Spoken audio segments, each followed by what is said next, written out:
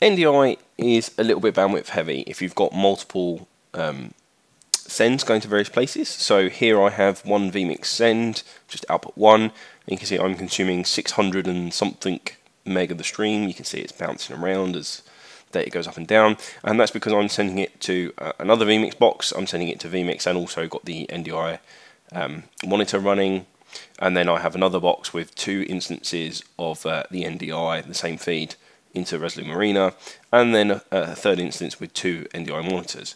So adding them all up, you get, 600 meg.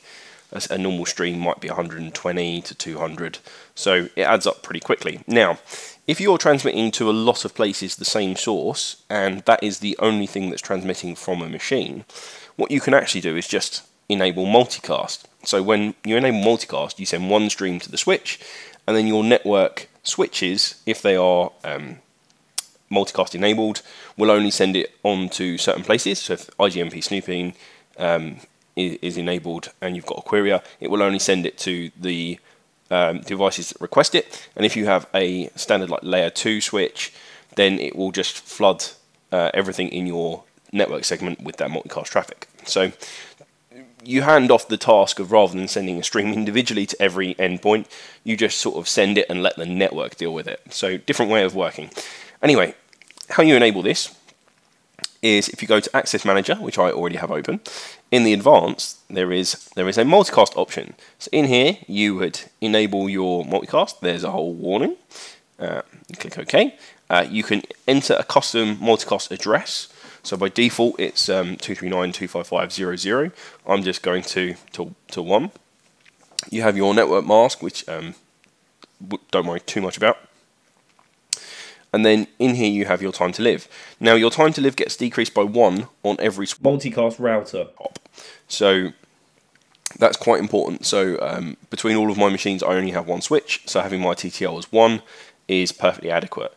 If I didn't have my TTL set to 1, if I had it set to 10, it would propagate from that switch in between these machines to my wider network.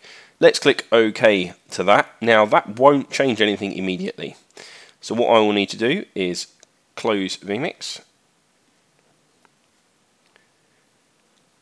You can see my network traffic will go and drop to 0. And if I then open the same file back up,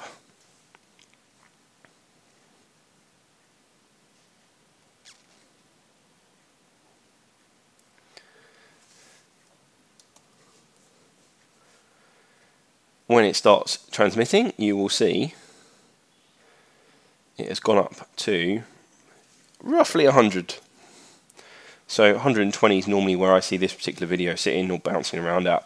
So you can see I'm just sending essentially one stream. So earlier on I was sending 600, now I'm only sending 150. Now I can go back through all my machines. You can see my vmix and the NDI monitor on this machine are both receiving it. I can jump to my Resolume and you can see here that I'm receiving both feeds. And I can jump to my other machine that's got 2 NDI monitor instances running, and they are both receiving as well. You just have to go into Access Manager, into Advanced, and then enable multicast and give it an IP address. So what's important to know is that any sending devices or sending sources from this machine would then be treated as multicast.